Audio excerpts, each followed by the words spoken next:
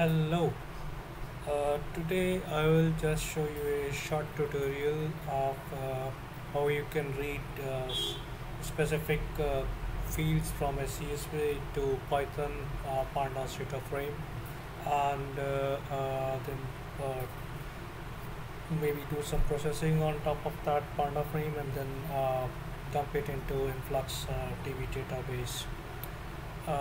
While dumping into the database, you may obviously want to have some tags, some columns of the data frame to be added as tag in the database. Plus, in addition to those columns, you may have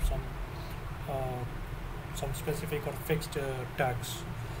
So, to show you this thing, I prepared a quick CSV file called samples of sample.csv.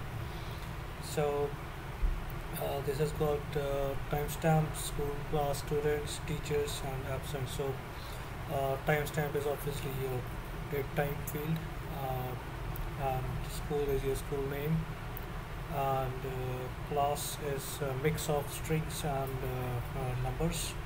But overall, this will be treated as an object in data frames.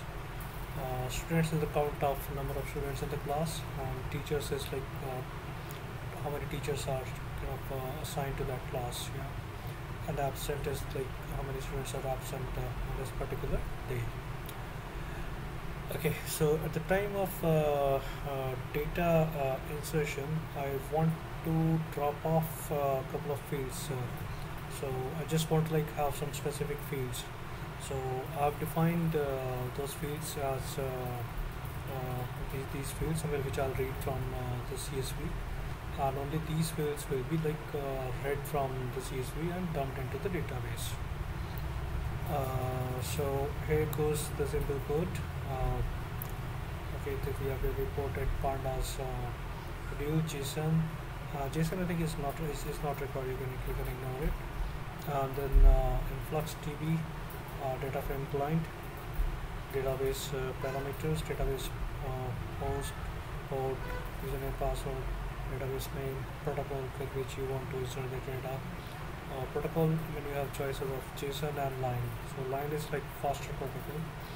It works very well. So again, fields which we'll pick from the CSV. We have dropped teachers field here.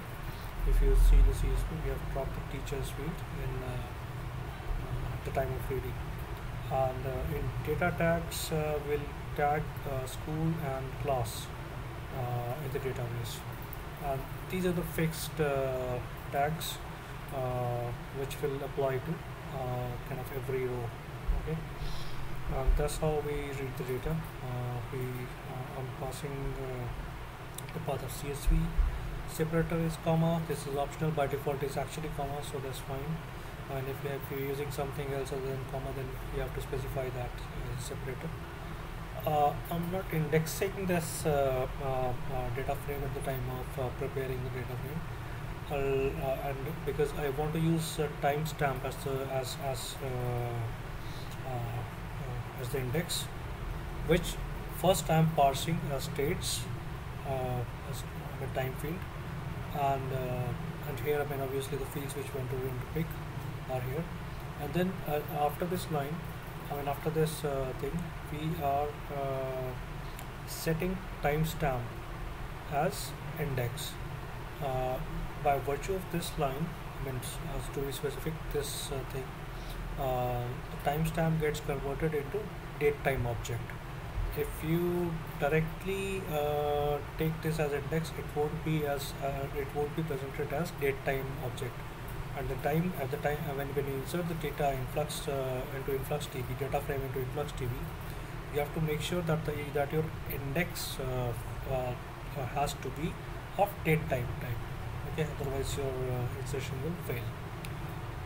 Okay, so anyway, so here just doing a quick print of the data frame items which are read from the CSV, and then here preparing the client, our data frame client with the parameters of database which we have prepared above, and finally writing them into the database. The school data would be our measurement, and school DB is our database. And tags, these are the fixed tags which we have defined over here. Yeah. And data tags, is a list which we have defined over here. So this list is basically subset of the fields. Okay. And the protocol is obviously the 9-line protocol which we have defined over here. So now let me quickly execute the code. Yeah, so this has printed the output because we are printing the df.head here. Now let's go to the database and see that the items are inserted or not. So let me go to the database, test 1, 2, 3. Okay, first let's list the database. Show databases. Use DB. Select star from. What was our measurement? Okay, school DB. School data. Sorry, school data. So here we have got the data. Now let's see the tags. So that's our key kind of objective of this tutorial. So show tag keys. Okay, so here we can see that city, country and state, these are like fixed tags, okay, coming out of this JSON definition. And class and school are the tags which we have like pulled from the data frame fields to data frame fields. So that's pretty much. Thank you.